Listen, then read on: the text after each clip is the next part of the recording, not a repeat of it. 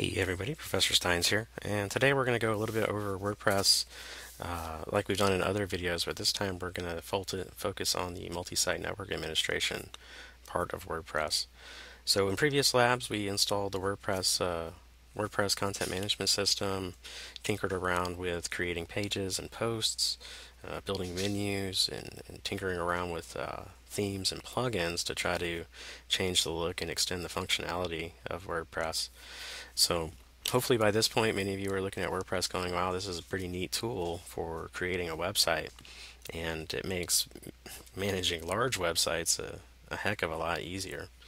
So there's one last thing that I want to go through on WordPress, and that's the multi-site network installation.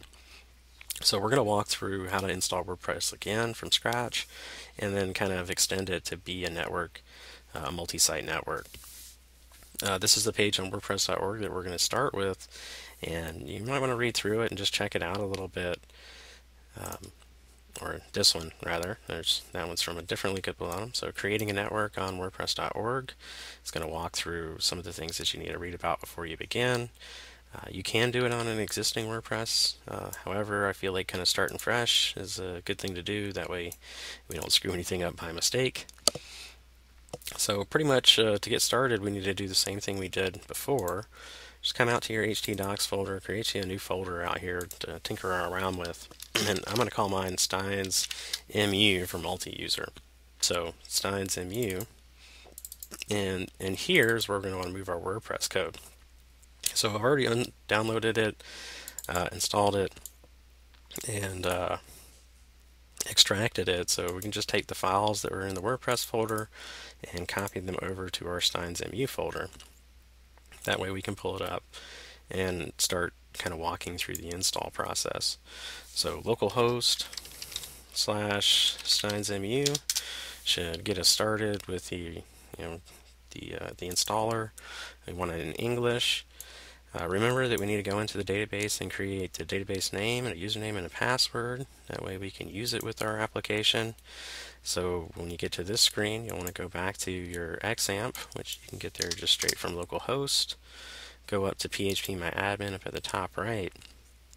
And this will get us to our database where we can click new on the left to start creating a database name for this. So we're going to call it Steins MUDB and hit create. So it shows up in the left hand side. We also need to create a user account, so go back to the server root to the user accounts tab, and in here we can add ourselves a new user account and call it something like Steins MU user. And we'll want to make sure to put this one across the local host, and we'll use a really simple password like password. And that's all the changes that we need to make on this screen. So we scroll down to the bottom, just click on go, and it'll make the execute the SQL statement to create our user. We can click on the database tab here to give the user access to our MU database. So we got to create the user, but then we also have to give him access to the database, and we can just give all the rights and click go. So once we've created the database account or database and the user account, we can go back to here. And our database name is going to be what we gave it on the left-hand side, so that's Steins MUDB. The username, it was Steins MU user. We used password as our password, and we're connecting to the localhost database server. So we should be able just to hit submit here and run the installation. Give it some kind of default text here, MU testing, or whatever you want to call it, and create a default user account for our admin, and we'll just give him password, and we'll need to put in some sort of email address too. The email address would send you an email, but since we don't have the email server set up, it's not going to do that, but this should get us going to get installed. So important to note that a lot of PHP MySQL applications kind of follow a similar install pattern to WordPress, so keep that in mind in the future. So once we kind of get that done and we get to the login page, we can go back to the create a network, and we're pretty much here at the allow multi-site. So this would be our next step that we need to create. what it's asking us to do is go into the WP config file and open that up in Notepad++, and down at the bottom there's going to be an option here for that's all, stop editing. We'll want to take this code that's here that allows multi-site and pretty much just paste that above our comment. That way we can see it work. So once we do that, we'll just hit refresh on our thing and we'll log in with our admin account so we can see what the difference is going to be. And by default, it's not going to be much. Nothing's really changed yet, but if we go down to Tools, there'll be an option over here on the left for Network Setup. So if we click on that, we're only going to be given one option here because we're using localhost. We can also set this up to use different domain accounts. So, GoDaddy.com or something. You could buy some domains, have your WordPress be installed on one domain, and then use a bunch of CNAME records to change different IPs to your, or different host names to your name using host headers, and then this thing would be able to serve out the right website based upon that. You really got to have a network that's under your control, a couple domain names. If you look hard enough in Google, you'll find instances in which people are editing their Windows hosts file to make some of these changes so it looks more realistic on their local machine without using real networking accounts. That's a little bit above what we're going to try to do here, and since we're just kind of focusing on localhost, it's not going to give us much of an option to change the domain addresses that we're trying to use, or domain accounts, or subdomains, host headers. You got to be careful. If you go to your network administrator and say subdomain, he's going to know you meant host header, not subdomain. So anyway, we shouldn't have to make any changes on this page. We could change what our network title is going to be, but that's fine. We'll just click install and let it do its thing. We're going to have to make a couple other changes here to enable the network, and one of those is to copy this code that's here and stick this in our WP config file. So we don't really need this one anymore for allow multi-site. I'm going to leave it in though, that way it still gives us the option, and I'm just going to put those extra settings down below. The other option that we need to make here is to edit the htaccess file that was created. So we should be able to just highlight this code that's here, copy it, go back to our folder and look for our .htaccess, and open that up in Notepad++, and just paste it all there. We are going to you're probably going to have to make a setting change here as well from the default that it gave you. Wish I could tell you why. I just know the fix and how it works. But essentially, it's having a tough time using these file paths.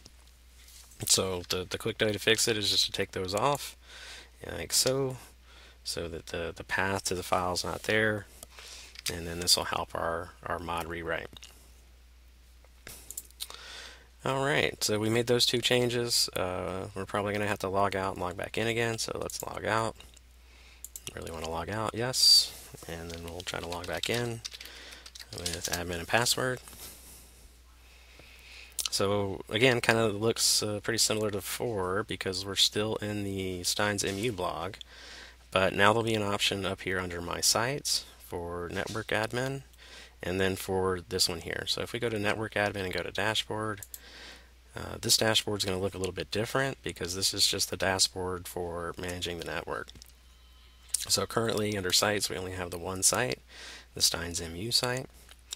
But if we wanted to go and create a new blog inside our other blogs, or separate from our other blogs if we were using domain accounts, we would just come into Add New Site, give it the site address that we want it to use, give it a name that we want it to use, gaming reviews and recommendations, something recommends, and we want to make sure that we give it an admin account too. So if we use one that's in the database already, then it will come up and it'll be an option for you as you were kind of starting to type. It should give you that option, and we'll just click on Add Site. The MU site is a little bit slower than the normal WordPress install, plus my computer is acting a little bit slower today than usual. So that should have created our new site. Go to All Sites, and we'll see that this website is now in there as well. What's really neat too is that the administrator for the network is the one that controls all the themes. So if you want to go in and add more themes or use a different theme for a different blog, it's usually the admin that's got to start with that. And it's sort of like we did when we were just talking about one website. You can just kind of go in and hit install on a few that you like. Maybe make them available so that people that want to work on websites inside your blog can use them. Again, you're just kind of the manager of WordSite blogs, and you'll be focused on trying to keep them up to date. So even though some of these are installing, we'll still need to go into the network and enable them. I'm going to kind of hopefully wait for some of these to quit installing, or at least a couple of them to go a little bit faster. Maybe I'll get a sip of water here by the time they finish.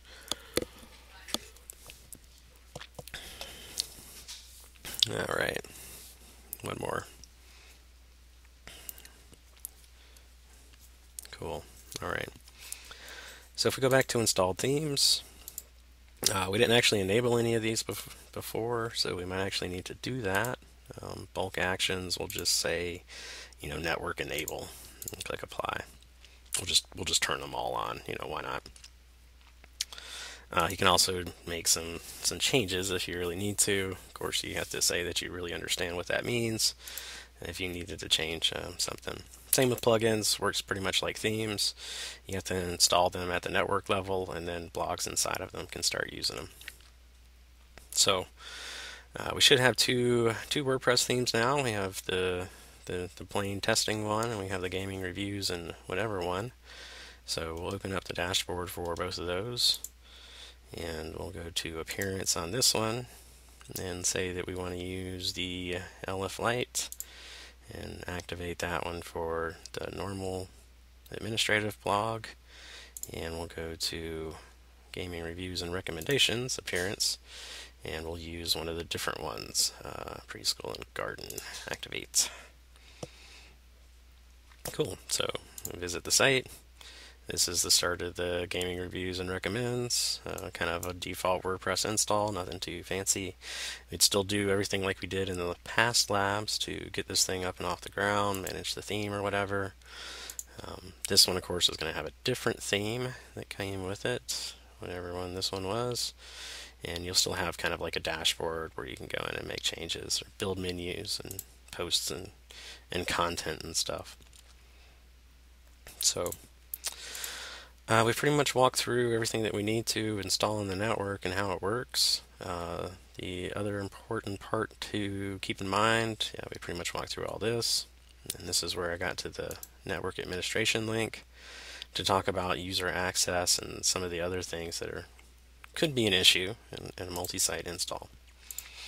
For example, if we're under the network administrator and he's kind of the one that controls all the users, currently we are the super admin, so we're super, and we can see that we have access to different sites. So Stein's MU and Stein's Gaming. We could create a new user like Darth Vader, Darth.Vader at darth.vader@mga.edu. Let's take the period out. And we'll try to add that user account.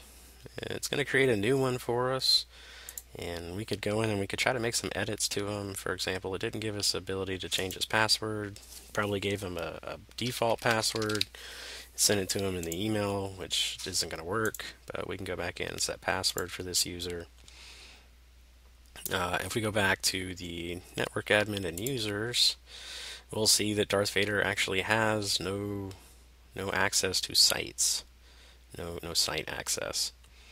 So if we log him out and try to log in as him, Darth Vader and password, there's really not going to be a whole lot of option. Edit user account, but not really much else that can go on. So if we log back into our administrative account, admin and password, and go back to the let's go to the Gaming Reviews website and go down to Users.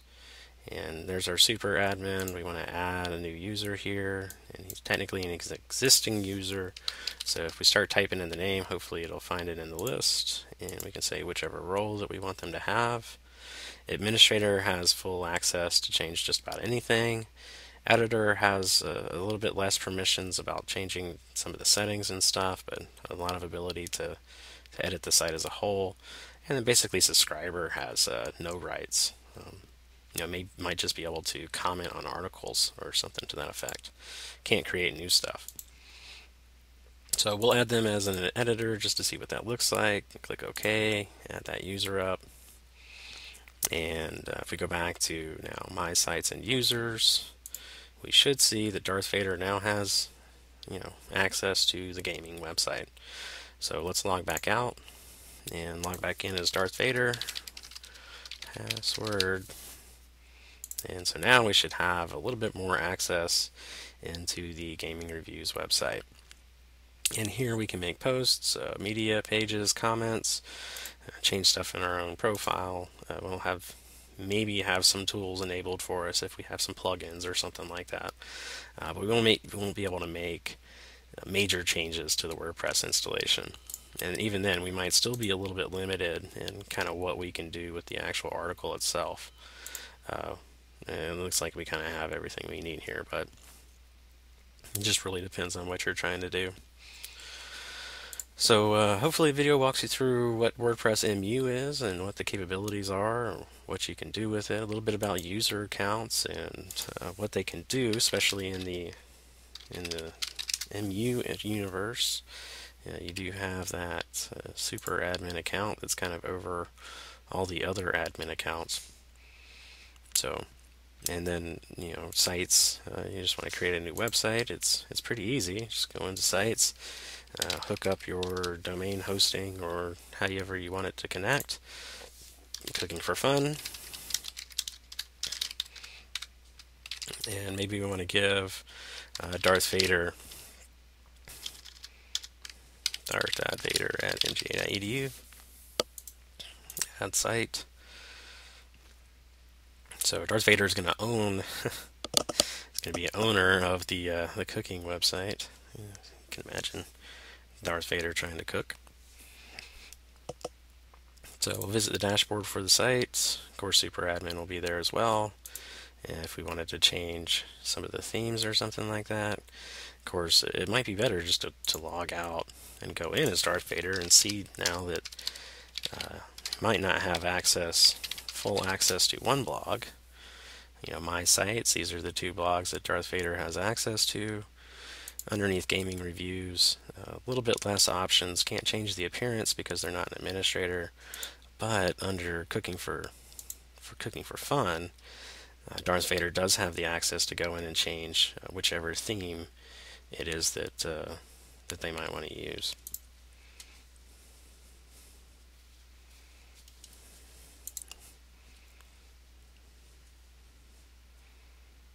And make changes as they see fit. So anyway, hope you enjoyed the video. Hope you enjoyed learning a little bit more about WordPress. And if you want to be a freelancer one day and try to build websites for some extra scratch or something, this would be a great tool to use. You don't really have to write all the code each time. Maybe you just get really good at making configuring themes or making changes to themes and doing the work for people. There's kind of a lot to WordPress. It's a little bit of a learning curve. Takes some time to really get in here and know the menus and know where to click each and every time. So really just got to get in there and figure it out. Anyway, I hope you enjoyed the video, and if you have any questions, feel free to ask. Have a good one. Bye.